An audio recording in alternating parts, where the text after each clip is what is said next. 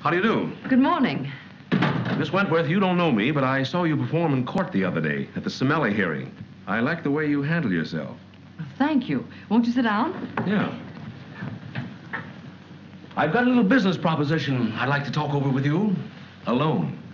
Oh, you can speak freely. This is my partner, Miss Davis, Mr. I'm Frank Gordon. How do you do, Mr. Gordon? Hello.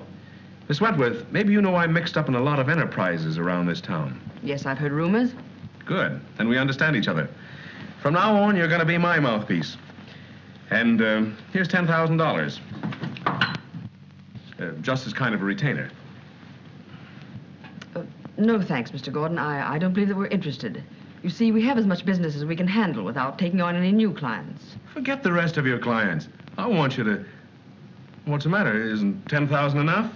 The fee's quite satisfactory, it isn't that. Just that, well, we're not in a position to handle your business right now.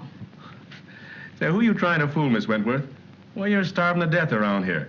That $10,000 is more dough than you'll handle in the next 2 years with this layout. Maybe you're right. We're still not interested. Is that plain? Okay. Plain enough for me. Goodbye, Miss Wentworth. Goodbye. And, Miss Davis? Bye. You better think it over, Miss Wentworth. I could throw a lot of things your way. After all, I do a big business, and legitimate, too. Mary Wentworth, do you know how much $10,000 is? I know. But do you know who that was? I don't care if it's Jesse James. $10,000 is a lot of money for a couple of girls just starting out to fight life's battles. Boy, oh boy, the battles I could fight for $10,000. But not Frank Gordon's battles. Jesse James was a Boy Scout compared to him. Why, he's the biggest racketeer in town. No. Yes. And we're not interested in that kind of business. Well, goodbye.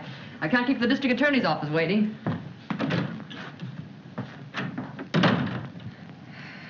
$10,000. $10,000.